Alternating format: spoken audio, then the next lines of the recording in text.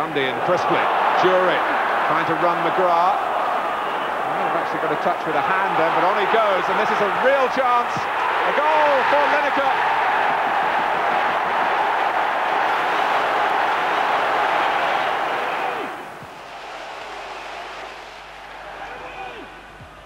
Right, Kreutz heads out.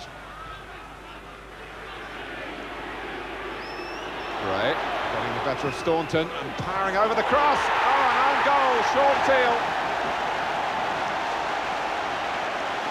It was a glorious ball in from Andy Gray, and all Teal could do was deflect it past his own goalkeeper. 2-0 to Tottenham, and they're very good value for it.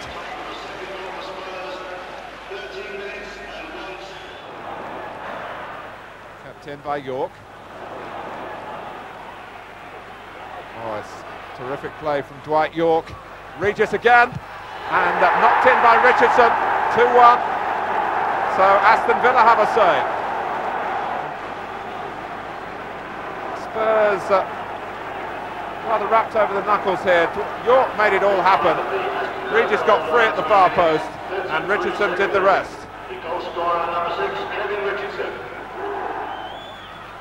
Richardson takes the free kick. York, oh, and it's only 2-2 it is. Ian Walker came for it, didn't get there. Villa and their supporters, who've had some struggles on their travels, can't believe what they're seeing here. This is a feast.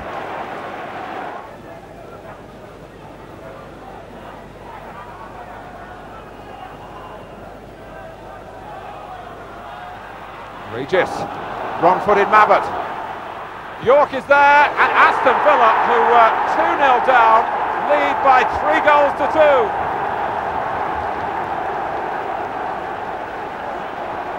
But Regis played a major role after York had got the ball to him in the first place. That touch there got the better of Mabbott. Although he caught up with Regis, the ball ran on across Walker from York, and this extraordinary game takes another twist. Naeem. He reacted quickly when the ball bounced back to him, and Walsh. It's a penalty.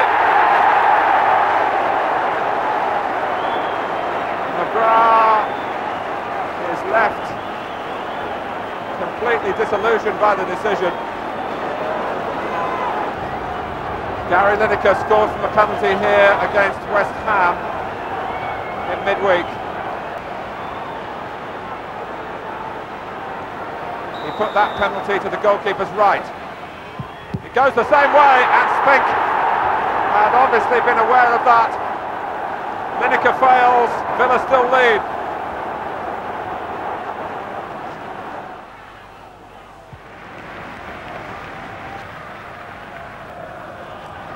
Daly. Oh, he's through them all! Daly! It's been a day when Aston Villa have accepted with alacrity every opportunity, and the substitute steps out of the shadows here with a superb solo run, crowned by an unstoppable shot.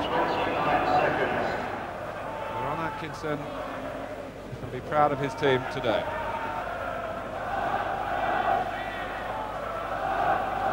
There had to be a day when the weakness and the failing in front of goal was put right. Anybody who's played the game knows that sometimes it does go right for you, and this has been one of those days for Aston Villa. Regis holding off Bergson, the cherry on the icing on the cake. Tottenham Hotspur 2, Aston Villa 5.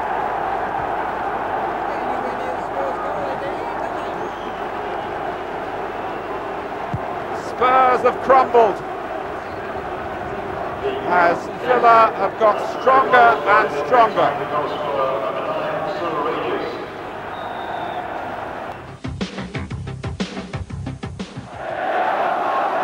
11 minutes gone, and Manchester City's first corner, delivered by Mark Brennan, in towards the head, and in the back of the net it goes from Andy Hill. How many times this season has Andy Hill arrived at the right time? And the man from Leeds is the man who's put Leeds 1 down. Brennan's corner, Hill's time jump. Just over half an hour, City still holding on to the 1-goal lead. Here's McMahon, Andy Hill, Shearer, Simpson, White. Tidy little move this from Manchester City. McMahon forward, Sheeran onside, and Sheeran has put Manchester City 2 clear. Lovely exchange of passes. The telling ball from McMahon, and bravely Sheeran went in ahead of Lukic, and City are 2 up.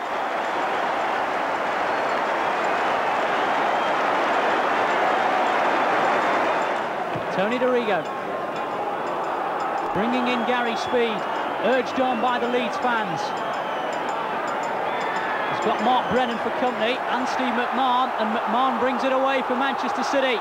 Men to his right and his left, chooses Mike Sheeran. Brings in Niall Quinn. Has Chris White with him, showing good skill. What a chip and what a goal! Niall Quinn, who says all he can do is head a ball.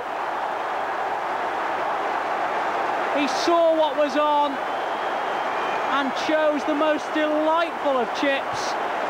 And if you think how tall John Lukic is, you can work out what a good goal that is.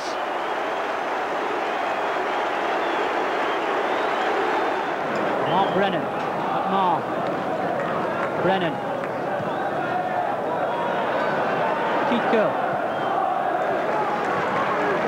Andy Hill, striking just inside him, cutting out the danger, trying to at least. Sheeran, McMahon, and onside is Mark Brennan, closing in on goal and scoring 4-0. And Mark Brennan has put the seal on an extraordinary afternoon for Manchester City. McMahon once again with the ball forward, Brennan onside, acres of space, acres of time, and it's 4-0. Looking for someone to run ahead of him, and that's a delightful pass for John Sheridan, who's got support on his right from Carlton Palmer, edge of the area. The ball cut back, and here's Williams. Good goal, Paul Williams sliding it into the corner. So Wilson's corner kick, and he'll be looking here for the head of Peter Shirtley, who's got it well. Hurst 2-0, and predictably David Hurst on the mark again.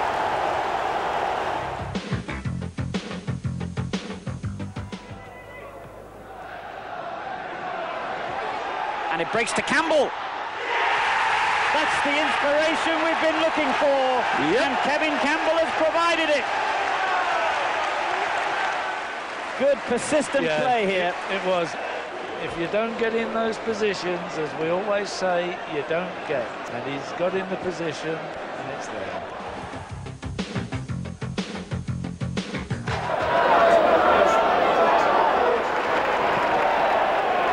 Hesitation here, oh, chance, and it's in. Oh, Coleman just got the touch. Humphrey with the cross, and this ball in. Well, causing a few anxious moments there. Penalty it is.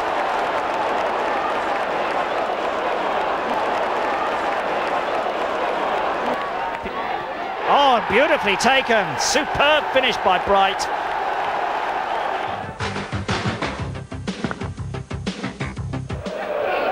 Bishop. That was a good ball by Burley, picking out Stewart. Stewart now. Wise. Oh, mistake by Potts. Nassau. Stewart. And Wise scores for Chelsea.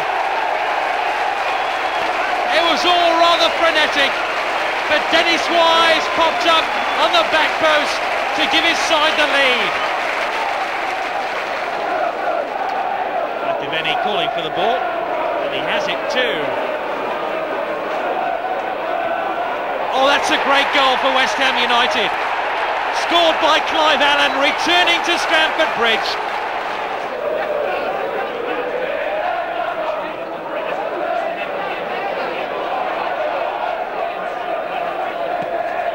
Crosses by Clark. Cascarino! And West Ham's problems at the foot of the table continue.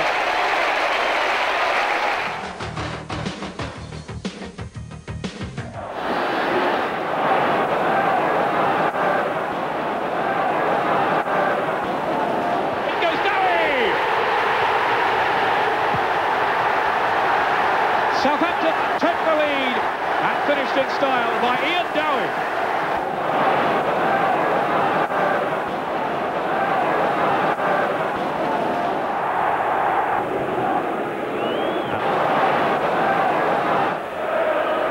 Here's Ferdinand. It's 1-1 and it's back now. Ferdinand again.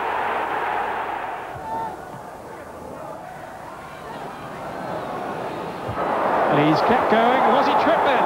The referee has pointed to the penalty spot. Great goalkeeping. How did he keep it up? Dowie with the header. Always found Shearer. It's danger here. He's got it. It's a penalty. Shearer has the chance now. Put away most emphatically. And it's 2-1 to Southampton.